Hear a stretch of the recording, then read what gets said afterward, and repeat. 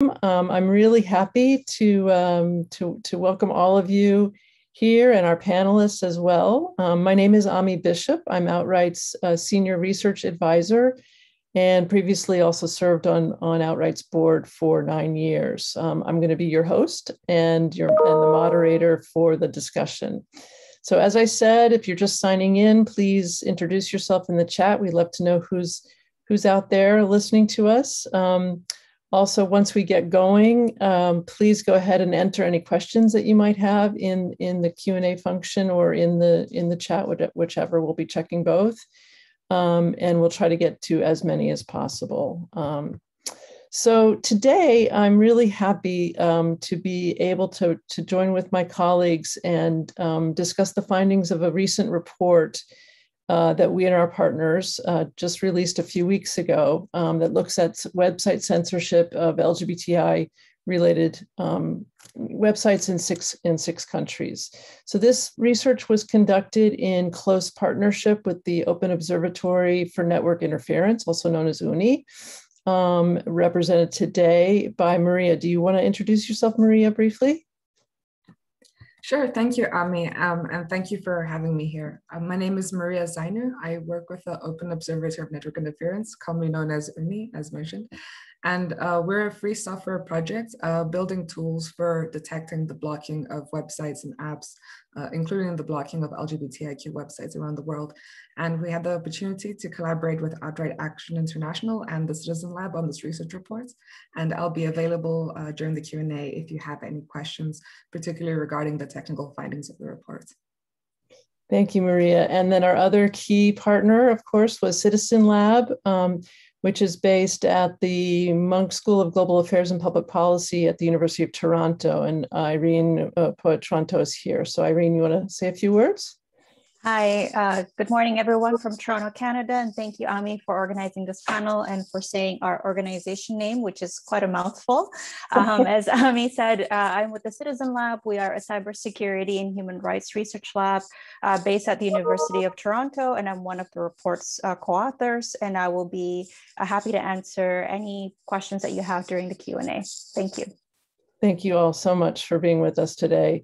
Today, the heart of the discussion, though, is really going to focus on the impact of website censorship on movements in the countries that we focused on. So I'm really, really honored to welcome our three panelists, and we'll ask them now to introduce themselves. Khalid, would you like to go first? Yes, sure. Hello, everyone. I'm Khalid Abdel-Hadi. I am from Jordan. I am the editor-in-chief and the founder of online MENA regional publication, My.Kali. It's an online publication, basically. It's an online conceptual platform that discusses issues on gender, sexuality, body, orientation, identity, and LGBT, queer, feminist, intersectional issues for the Middle East, from the Middle East, North Africa. And we highly work with storytelling, documentation, and the power of art into reflecting the stories of the queer and the feminist community in the region. Thank you so much. Thank you, Khalid. Welcome. So glad you could be with us. Misha, would you like to go next? Yes, sure. Thank you very much for having me here. And Mikhail Tumasov, and I'm an LGBTIQ activist from Russia. I'm a co-founder of the regional LGBT organization in Samara city, and I'm a former chairperson of Russian LGBT Network, still a member of it. Thank you, Misha. Welcome. So glad you're with us. And then last but not least, Lini, would you like to go? Hello, everyone. I hope you can hear me. I have some trouble with my audio, but I hope you all can hear me clearly now. My name is Lini Zurlia. You can just call me Lini. I go by she, them, dia. And I'm with the ASEAN SOGI Caucus as advocacy officer. ASEAN SOGI Caucus is the regional network of queer human rights defenders and advocates in Southeast Asian region. And our mandate is to advocate the SOGI rights in the regional and national level here in Southeast Asian region using the ASEAN human rights mechanism as an approach. thank you outright for having me here. And I was also part of the research for Indonesia, of course, country specific. Thanks, Amin. Back to you. Thank you, Lini. Lini, your audio is a little fuzzy, but I think hopefully everyone can understand it. I don't know if there's anything to do to clarify it a little bit, just a little bit muffled, but if not, we'll do our best. So I'll try my best to. Okay, okay. So thank you so much to all of you for joining. Before we start the conversation with the panelists, I'm just going to review very quickly some of the basic findings on behalf of our partnership, and then we'll turn to the panelists for further discussion. So great, will you see a slide? Can you make that a bit bigger? Let's see. Can people see that? It's a little bit small on my screen. Okay, great. So first of all, let me just say why we chose to focus on this area. I think it's pretty clear to everyone here that access to information, the ability to connect virtually, and physically, of course, can potentially support and empower communities, advance human rights organizing, and even save lives in regions where connecting physically can pose risks in certain conditions. So for marginalized populations, including queer people, online spaces are especially critical for safely identifying information, resources, connecting to others in their community, engaging in human rights advocacy, and movement building. So really, the ability to connect and communicate virtually is increasingly a lifeline for many LGBTI people around the world. So we already talked about the partners, which we were very, very happy to collaborate with. The objectives were to investigate how website censorship impacts local LGBT communities and their movements in 6 countries. And these countries were Indonesia, Malaysia, Iran, Russia, Saudi Arabia, and the United Arab Emirates. And then we also wanted to document which LGBTIQ related websites are being blocked in the 6 countries, and also how. And that was the work that Uni in particular was able to look at. Next slide, please.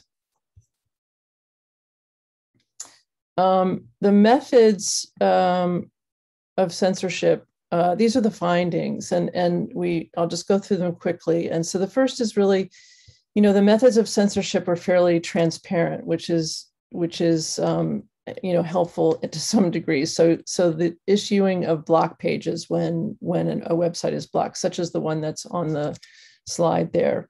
The other thing is that although censorship didn't always correlate with, say, criminalization of same-sex relations, it did correlate with hostile legal and religious environments. And this perhaps is sort of stating the obvious, but among the countries that we were looking at for criminalized same-sex relations, and then they also, or in the case of Russia, well, it may not be criminalized, they have other kinds of restrictive laws on gay propaganda, or pornography, or kind of trying to uphold traditional values. The other thing that we saw was where in Saudi Arabia, Malaysia, and Indonesia, parts of Indonesia, the move towards trying to apply Sharia law and the implications then for access to information and ability to communicate about LGBTIQ issues. Kind of related to this, what we also found was that in some settings, that queer content is often equated with pornography and therefore subjected to the laws, or subject to the laws that outlaw such content. Next slide, please. We also noted that blocking patterns varied. So, for example, in Malaysia and Indonesia, only international sites were being blocked, whereas there was no distinction between national, regional, and international on the other sites. The highest consistency of blocking was found in Saudi Arabia, where most of the LGBT websites or websites that had LGBTI content were found blocked more than 75% of the times tested. So that's about consistency. In terms of the number of URLs being blocked, I think it was Iran. I think there's a little problem in, oh no, there it is. Iran was highest with 75, and the United Arab Emirates was next with 51 blocked URLs. So here's the next point I hope we might be able to dig into a little bit more in the discussion, and that is that government efforts to block access to online content often require really the complicity of private sector actors. So whether it's corporations or companies that provide technology to filter, to block, or it's other, for example, companies like Apple or Google who are blocking apps for access to supportive information. This is something that I think is an important point, something that Citizen Lab also has touched on in its previous work. Although we didn't look specifically at online entrapment and other ways of the ways in which online interaction can pose danger to activists in particular and queer people more generally, we did see through the research that pervasive risk of online entrapment was present in Iran, Russia, and Saudi Arabia. And then, underlying all of this is the fact that because of these very restrictive and sometimes uncertain environments about what will be blocked and what won't be blocked and what will incur some sort of punitive response, self-censorship is very common.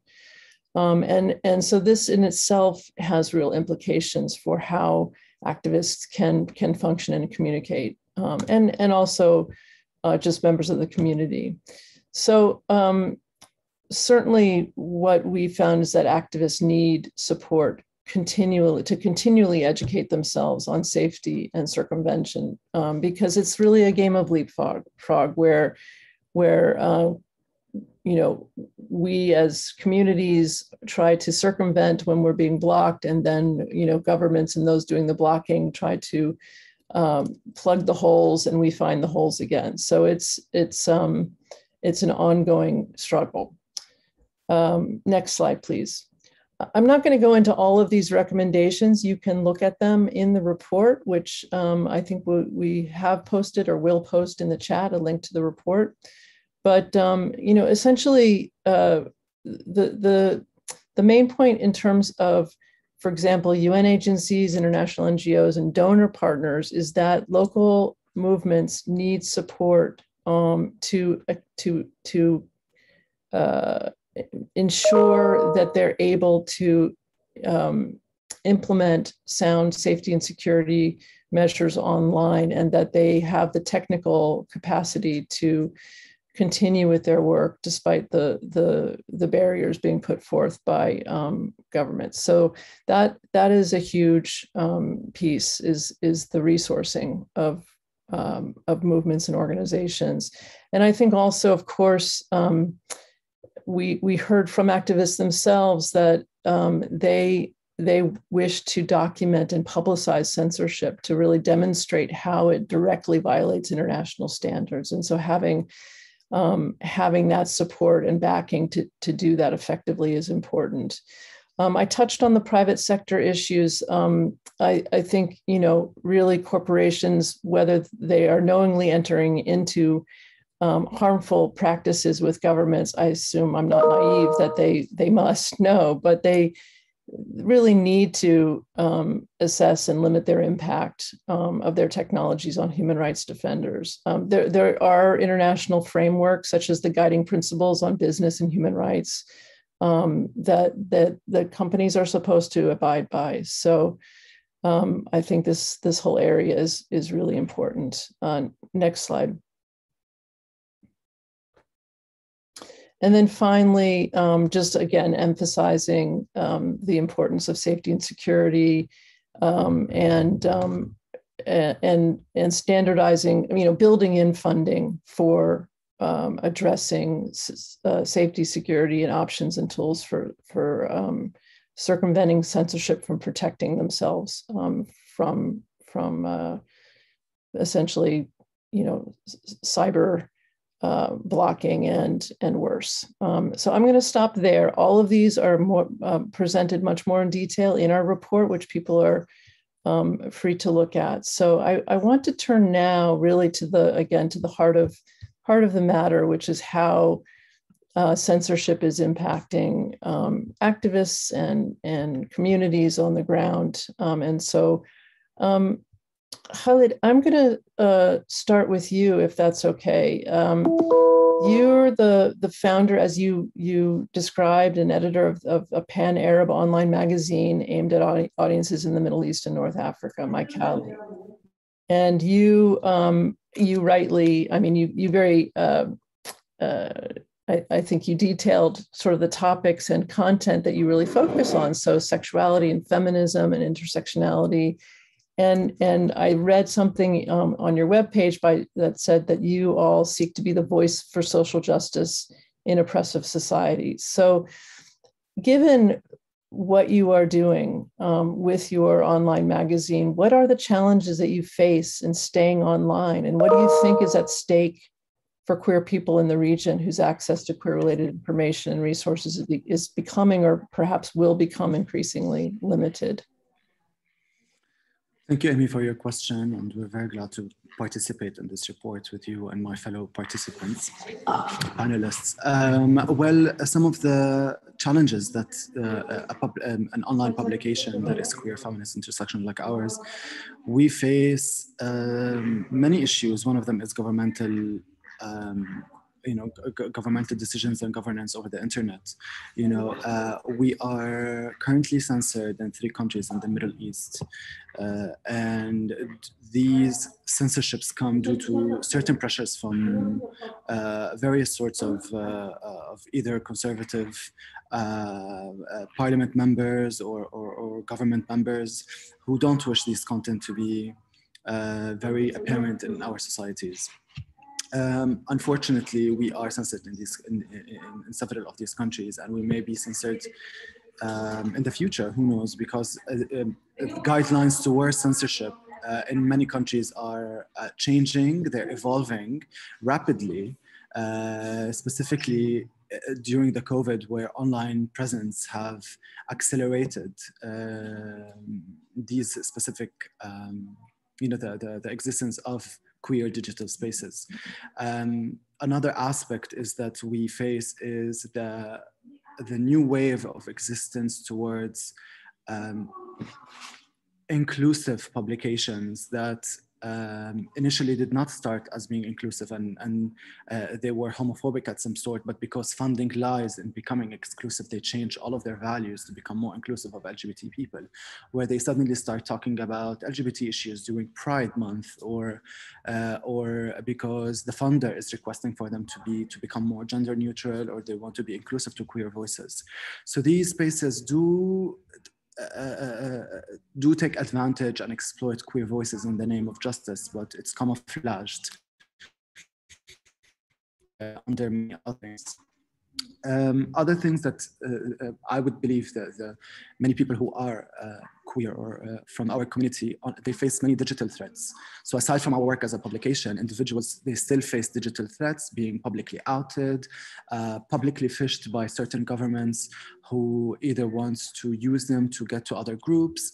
Certain governments still use homosexuality as a tool to denounce certain things like a revolution, or to try to track down on certain political parties that they want to associate them with queer people.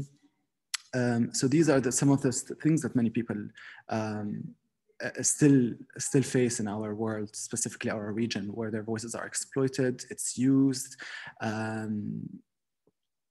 Yeah. I believe, yeah. Thank you, Khalid. No, that's that I think that paints a very useful picture of what the kinds of issues are that you're contending with. And the point about COVID is also really interesting. I think we also heard a bit about that. Misha, let me turn to you. And I think, most people in this audience likely know about the infamous anti-gay propaganda law that was passed in Russia in 2013, which has really worsened stigma and discrimination against queer people, and specifically has limited freedom of speech, including online. So, and this is all, of course, within an increasing political repression and authoritarianism that's affecting all citizens, if I can say that.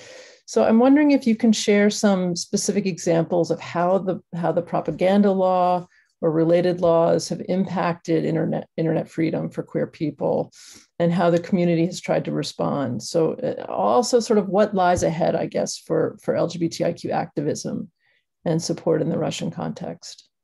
Mm-hmm. Yeah, thank you very much for the question. And you were absolutely right when you told that here in Russia, state use different legal approaches to ban LGBTI community, and not just LGBT community. I would say that LGBT community is a part of civil society, so that is the same approaches which state uses against all people in Russia who would like change the situation to the more democratic possibilities, I would say. Yeah, and if telling about different specific issues, it will be quite long because state use, I would call that a strategy of diversity in persecution. So they use not just this, as you said, infamous anti-gay law, propaganda law, but also a foreign agent law, pornographic against pornographic law, and many, many others. I will pick up just some few of them. For example, the website of Parni Plus, which means guys plus, that's organization were founded in 2006, quite long ago. And 2008, they were awarded by United Nations Red Ribbon Award. So it's really great organization. And the same year they created website, but 3 years ago it was blocked due literally deny of family values and propaganda of same-sex relationship. Within a year, with the help of great attorney, they unblock their website. But this year, they were fined for 300,000 rubles, which is about $4,000, which for Russian reality is about 9 months of average salary life. Because the court found some political activities in their everyday life, in their routine. And one was that that the head of the organization says that there is a lot of mistakes in making program for people with HIV status. So he was just frank, and the state doesn't like it.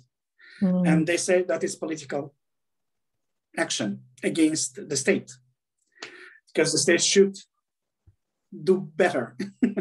That is the issue.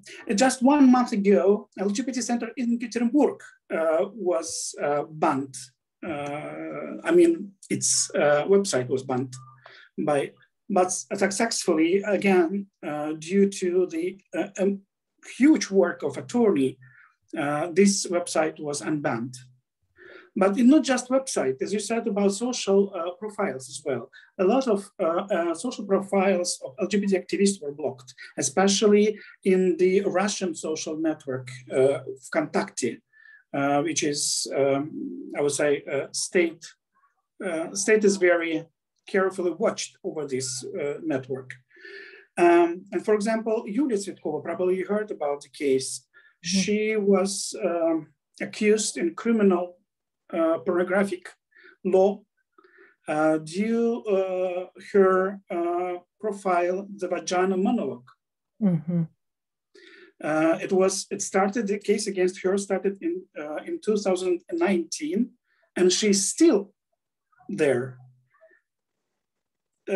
So a Russian LGBT network constantly faced attacks against its profiles or website. So, yeah. No, thank you. You know, and when we come to the next part of the discussion, it would be really interesting to hear more, Misha, about, for example, some of the arguments that were used by those lawyers, you know, how they managed to have the ban dropped. I mean, I'm sure it's a constant battle, but maybe we can touch on that point in a second. So Lini, I'm going to turn to you now. You know, I think it's pretty widely known that in Indonesia, you're facing really growing influence of conservative religious ideologies that are increasingly positioning LGBT people as sort of anti-family or immoral, or and yet you all have had, you as activists, I mean LGBTIQ activists, have had some success in pushing back. So I'm wondering if you can tell us more about the evolving situation in Indonesia, and how is the movement affected by the increasing censorship, and how are you fighting back, and what do you see going forward? Well, before start to respond to your questions, again, thank you for having me here, and thank you also for invited me to be part of the research in last 2 years. So I remember these situations of the censorship evolving in Indonesia was started in 2016. So it was when the member of the parliament from Islamic political party called Partai Keadilan Sejahtera requested the Ministry Technology, Communications and Information to ban queer and pornographic related websites. So the ministry then instructed the panel to review the request. And then that was 2016. 2017, then the ministry with the panel, with the panelists, came out with 477 lists of the website contain. You will shock to hear this. So the 477 lists were the website that contained first terrorism, second pornographic, and third queer information stuff to be banned. So these three contents. Yeah? At first, the Islamic political party only requested for the queer and pornographic related, but then the ministry came out as well with the terrorism contain website. The ministry then called all the internet providers and what it's called over the top or OTT services like Line, Facebook, WhatsApp to take down all the 477 lists. And that time I was still part of Arus Pelangi as advocacy coordinator back then. We also received the letter from the ministry, ministry. And then we read the letter, we scanned the letter, and we found that there was no at all pornographic content on our website, right? So all the website was content about the public education on sexuality, on SOGI rights, basically, and the criminalization process in Indonesia. We then refused to accept that letter because the ministry put down the Arus Pelangi website into list of the ban, and then we went to Komnas HAM or National Human Rights Institutions we do the dialogue with them. We requested them to bridge, to communicate with the Ministry of Communications and Information, and request to them that to have a meeting, to have a negotiation with them, and explain to them that our website is not contain pornography. Not only our Islamic website, but also other queer organizations in Indonesia that also in the list of the 477 lists at that time. The government misconstrued that every queer website as pornography and therefore subject to laws outlawing. So that's the the reason, yeah. So they misconstrued that. And then why censorship? It's because the queer community characterized by the government as dangerous to national security. Why they characterize that, and that's shown when they put the queer website in the list of 477 together with terrorism contains websites. So that's when he analyzed that, hey, our website listed down by the government because we seen as dangerous to national security, as well as the threat to the moral fabric. And I always mention this in every time censorship topics discussed in Indonesia. And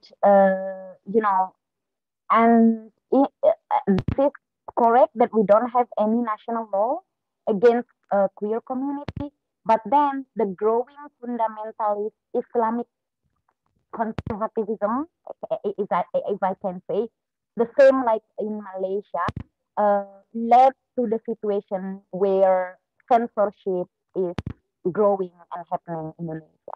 I will stop there first, and then we will continue later. Back to you, Ami. Yeah. I mean, it's amazing to hear, how those websites the queer websites are being lumped together, with terrorism and pornography as,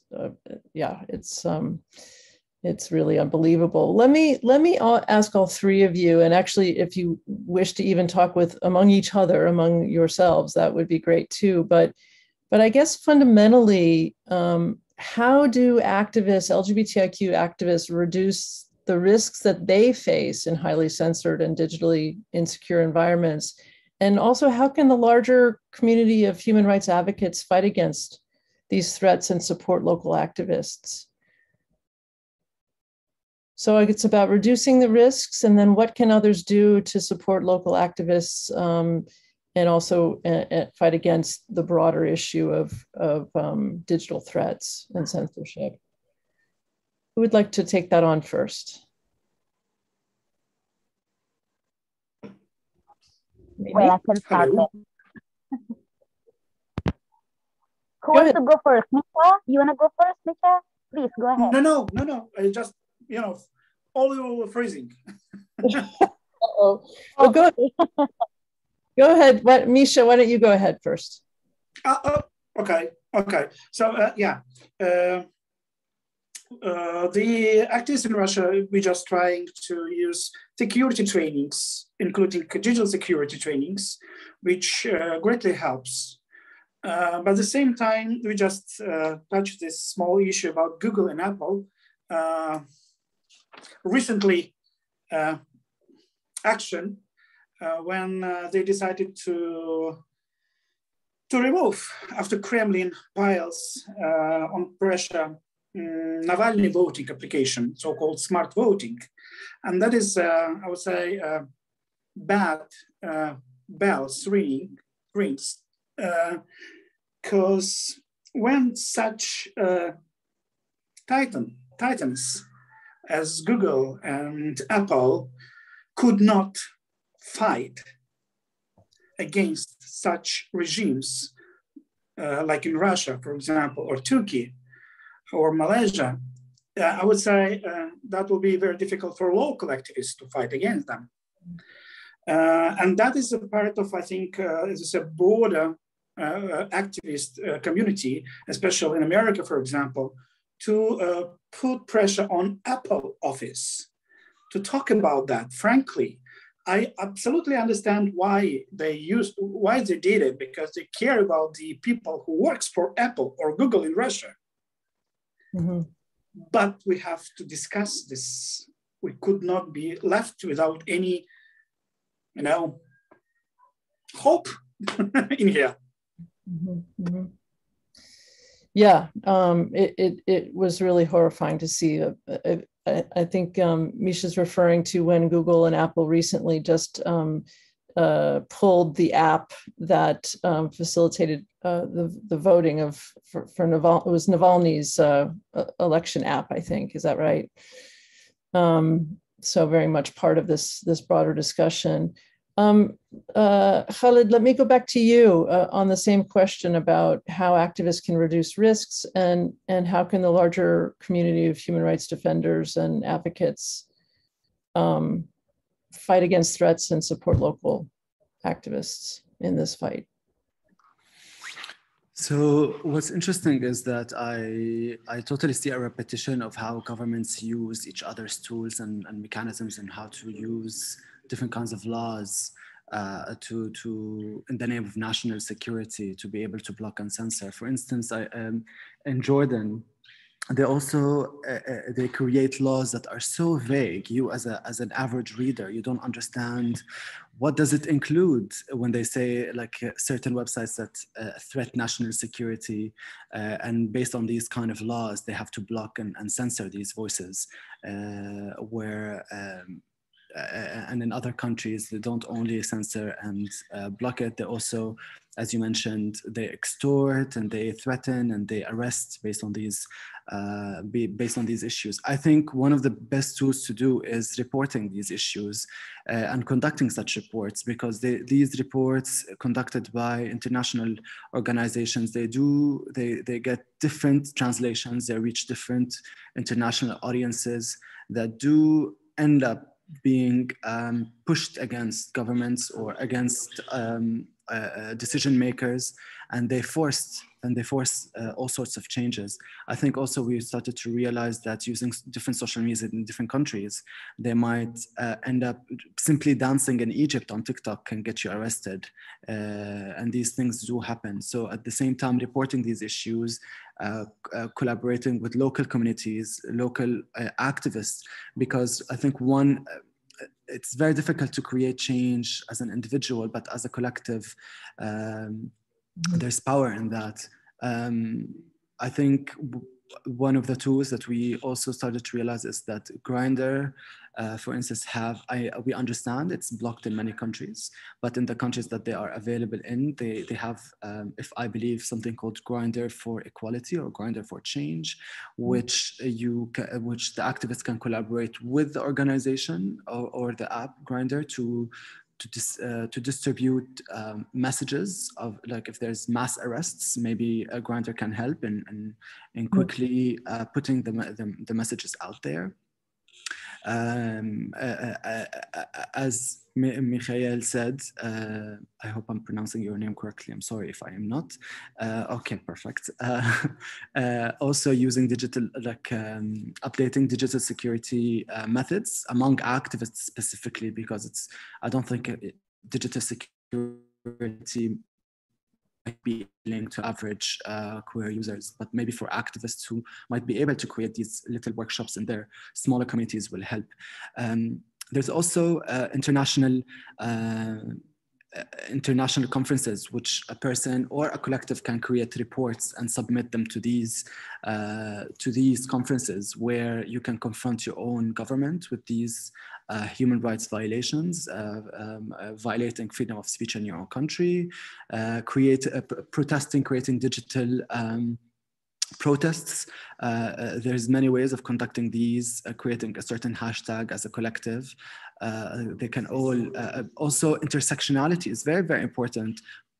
people who are queer or LGBT should not work only as LGBT and queer. It should be, there should be intersectional application towards fighting against decision makers or authorities. You know, a human freedom of speech is not only a queer issue. It's a unanimous issue. So if they block queer voices, next time they're going to block feminist voices. They're going to block people who are fighting against racism. It starts from one thing and it applies to many other things. So I think intersectionality is very, very important to remove ourselves from seeing each other as just us as one circle, which is an LGBT circle. We should be more inclusive and more intersectional. Thank you.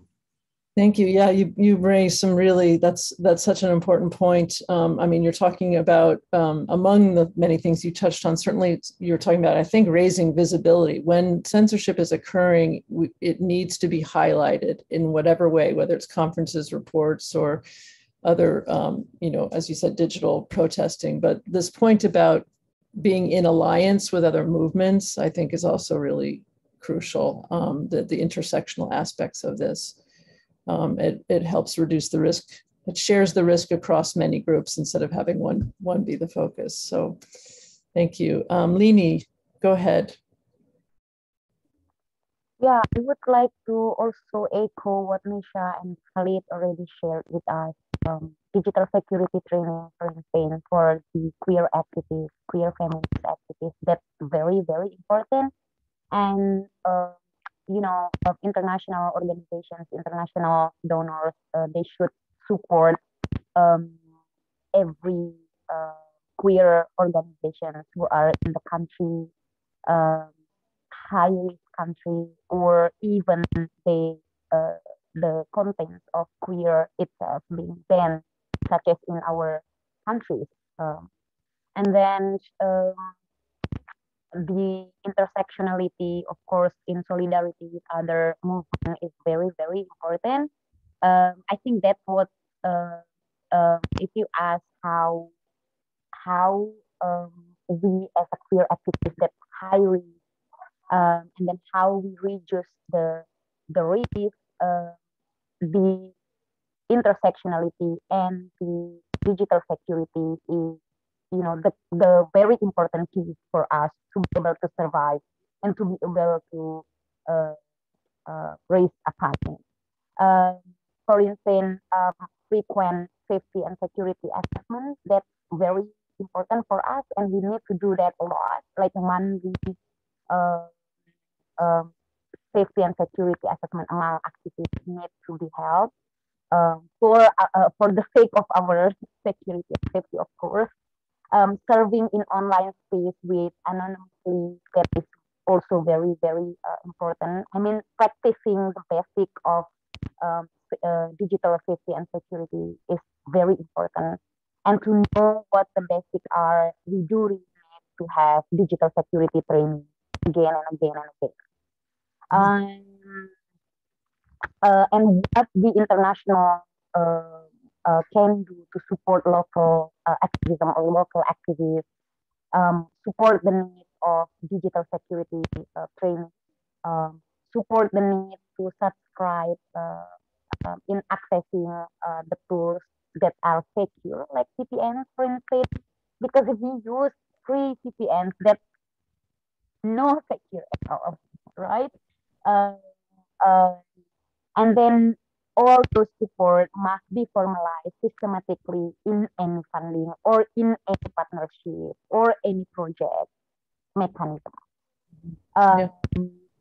Help local activities or assist local organization, local community in raising state-sponsored censorship that, you know, pushing that government is holding the accountability. So international organization, I think, can play that role.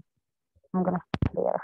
Thank you. No, that's an incredible, I think, list of actions and recommendations. That's really helpful. I wonder if Misha or Khalid, do you have any response to what Lini was saying, or anything you want to add? If that sort of, no, Khalid, no.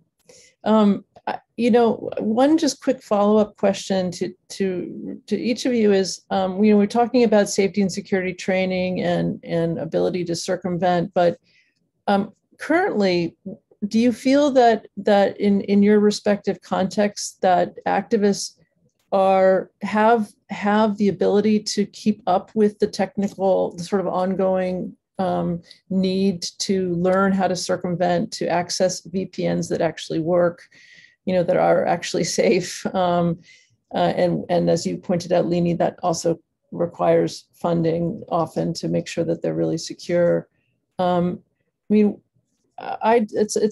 just curious, to what extent is there a gap between what is needed to really be secure and to fight against the censorship,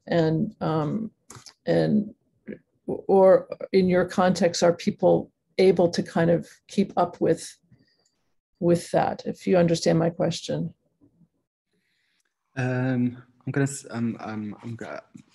I volunteer to start first. I think in many local groups or activist group in the various areas in the region, there has been application of digital security, because I think the local communities or the local activists of each of different communities are always collaborating with digital rights organizations to make sure that they are always updating their tools, because governments always update their tools and censorship and applying different ways of censorship and arrests. They get creative, we get creative. They want to do this, we'll find different ways of doing it. I think it's always like a Tom and Jerry type of situation with the government. Not always fun as it looks, but at the same time, that's the realities that we are living. But I believe, yes, there are a little bit of, also I started to realize there's a word of mouth of certain things that different popular pages that are queer and inclusive pages, they do share this type of content constantly on their pages, that have a huge number of followings that are that are majorly queer or feminist specifically. Another thing I wanted to comment on, something that you mentioned. I think in many different places in our region, specifically talking about the Middle East and North Africa, I understand that the context of this session is about censorship and governance towards the internet, but also the needs and the priorities of the local communities are not specifically towards censorship and internet access. I think it relies much more towards physical security and having all sorts of threats that could come from the house or from the government or the street, or you know what I mean? And I think there's a lack of physical spaces. I understand we're talking about digital spaces here and the security, which is very, very important. I'm part of that community. I'm part of the digital, of security, securing queer feminist digital safe spaces, but also securing physical spaces, safe housing. These are also things that we need to listen, because, digital threats could lead to physical threats. So these are things that we need to not disconnect. I know we're talking about something that is very specific, but we shouldn't disconnect it also from the physical harms that could be a follow-up to these digital threats. Good. Yeah, great. Really, really important point. I mean, yeah, so many of our communities around the world actually aren't safe in life, in just moving around in society, or in their homes even. Misha, did you want to add anything? Any further comment? Yeah, I would like just very small. Absolutely agreed with Khalid. Thank you very much for this, for your speech. But I would say that the perfect security training, whatever, digital or physical or psychological as well, because we have to keep in mind that it also embraces our psychology when we are under threats. And should be like a triangle, and many organizations forgot about that we have to take care about the theory. We have to follow practice, like not just tell about VPN, but install now, use now during the security training, because you have to have body memory, how to do it. When you face problem, when you face threats, it might be a little bit late to think about. And the third, which is also very important, especially in countries which is not economically successful, it's tools like phones, like laptops. It's also very important. You can use the highest, the best approach of security, but when you have, I don't know, Nokia, the first version, that will be useless. That should be like a triangle. That's my point. Great reminder. Let me just pause here. I don't see any questions in the Q&A or the chat, but if the audience has questions, now would be a good time to post them. And maybe I would like, while we're waiting for questions, if they come in, to invite Maria and Irene to join into the conversation and add any perspectives that you all would like to add to this conversation so far.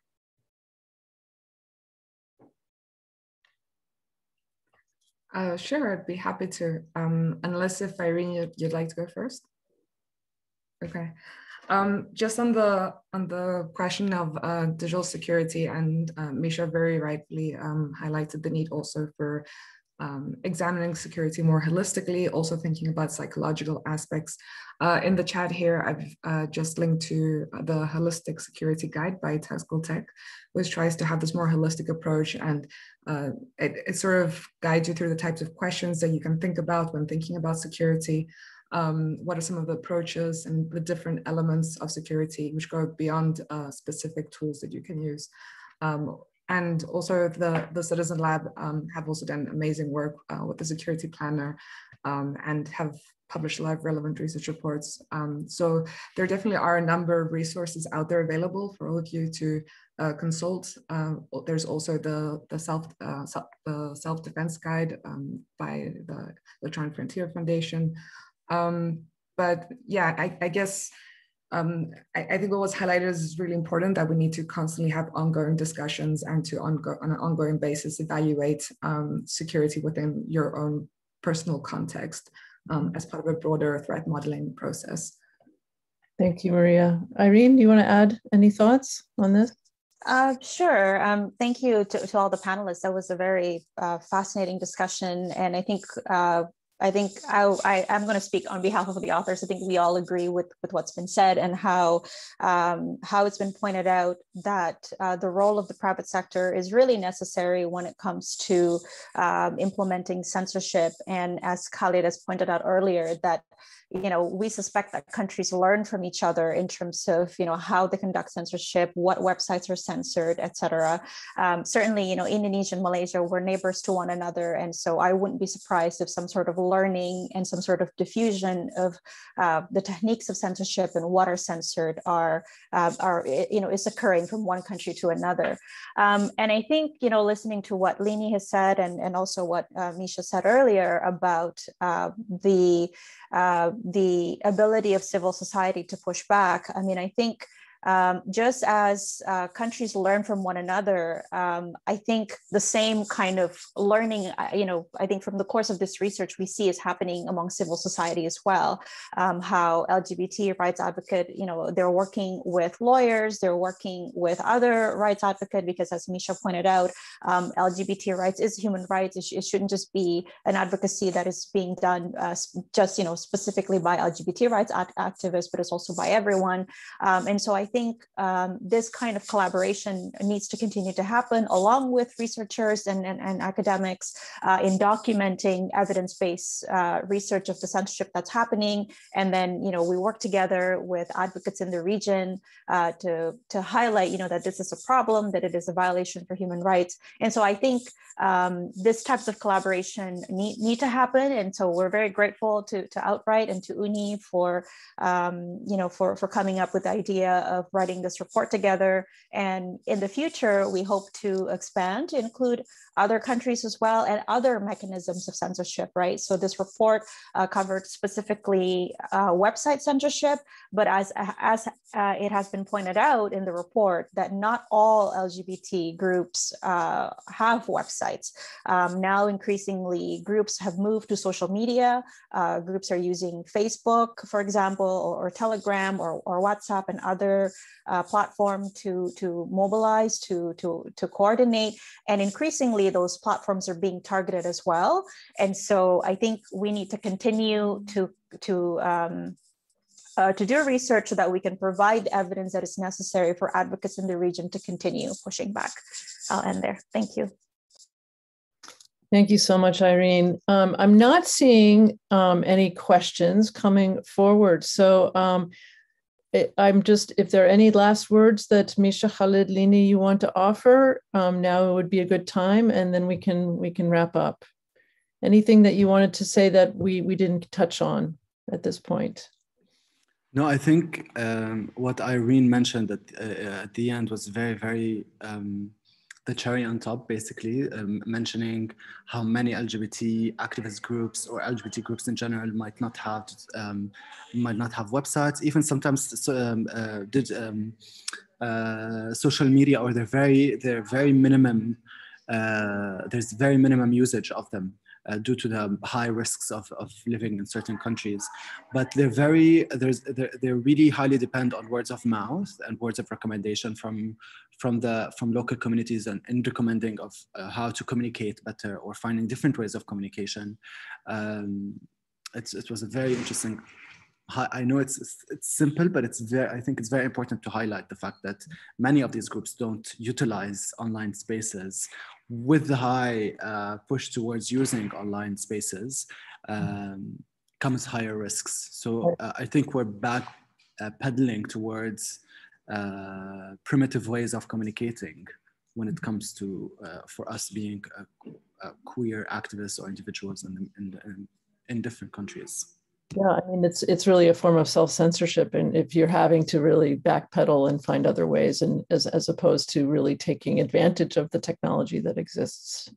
So, Misha or Lini, any final words? No.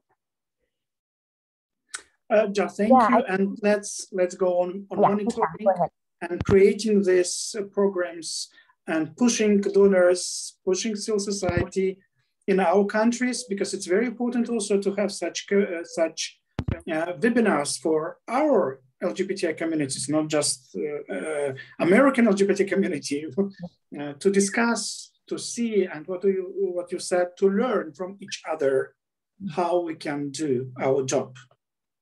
No, it's great point. Lini, last word to you. Yeah, I think I do really agree on holistic security.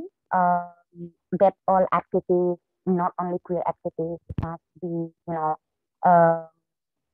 well informed with the holistic security, because digital security related to physical security, and it's related to psychological as well. So we Amy and then Uni from international organizations, I think this kind of ideas of holistic security must be, spread all over activism world. And I want to also point it on the self-censorship. Unfortunately, in the environment like Indonesia, where silencing the voices of the activism, not only queer activism, but also democracy and human rights, self-censorship can be very, it's actually very, how can I say it? It's part of the compromise with the environment, hostile environment. We do not want to compromise with state censorship and state silencing the voice of the activists. But then again, we need to also keep continued work of the advocacy and activism, so then part of, self-censorship must be taken into consideration. So I hope this dilemma can be understood. Thank you. Thank you, Lini, for that great point. We've come to the end. I want to really express my sincere gratitude to each of you, Khalid, Misha, Lini, Irene, Maria, all for being part of this discussion. Thank you. It will be posted on our website. And also for those of you in the audience who want to check out the report, I think it's posted on both UNI Citizen Lab and Outright's websites. So you can check it out there. Thank you again so much for this really rich discussion. And we really appreciate your being willing to talk with us about this. All right, I think that's it then. Signing off. Thank you. Bye-bye. Bye, everyone. Thank you, Uni. Thank you, Outright. Bye. Bye. Thank you.